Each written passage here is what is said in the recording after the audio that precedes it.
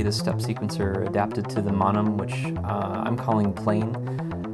It scrolls in 2 dimensions. The vertical scrolling dimension gives you access to a wider range of pitches.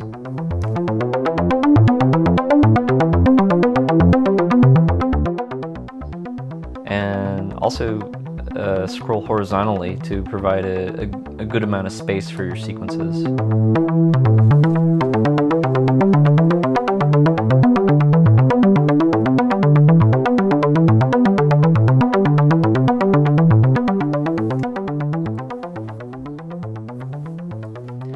Creating a scrolling sequencer on an 8x8 grid is, like a trivial afternoon project. What happens is when you use larger grids,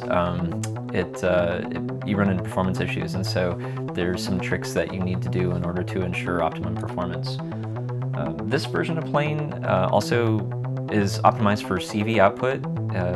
So, for example, this top row here sends triggers, so you can see that this is actually sending triggers out to the modular here. Oh, there's a couple of there's nothing in between Plane and the output of these cables. It's actually producing the control voltages itself. There's no intermediate bits of software or virtual instruments in between this and the synthesizer.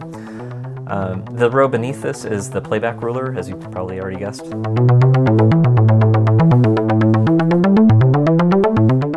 So you can have the sequence looping in this one section while you kind of scroll off screen and work on something else. All right, so you just entered that, and then you can move the Playback Ruler.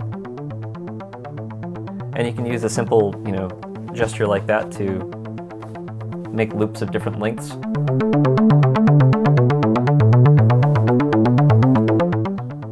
And when it scrolls off screen, you can see Plane's telling you that, hey, there's stuff over here. As far as producing the actual pitch, there's a few options. I included a really nice Sawtooth cloud simulation.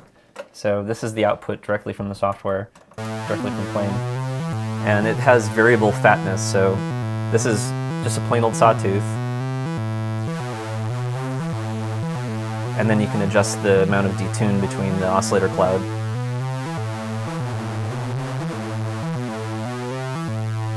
There's that. Then another thing that I have is direct CV calibrated output to control your analog oscillators.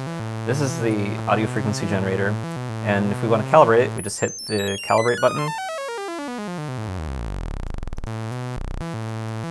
And now this is calibrated and operating in tune with the saw cloud, which is software generated. And you can tell they're mixed together here, so they're perfectly in tune now. And you didn't have to actually tune the oscillator itself, it's now completely calibrated. This version of Plane uses scale degrees, and it uses my scale quantizers that a lot of you are already familiar with. So right now it's set to Aeolian. We could change it to whatever we want, like major. Here's a scale. How about some Phrygian? In addition to that, what you can also do is transpose in real time on the keyboard. So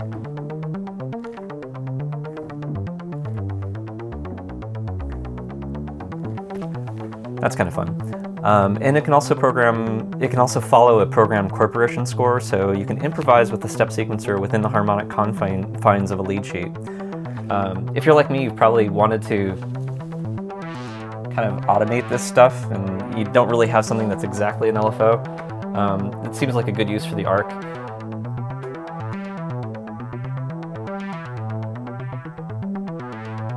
So that's now playing back. Do it again on another parameter.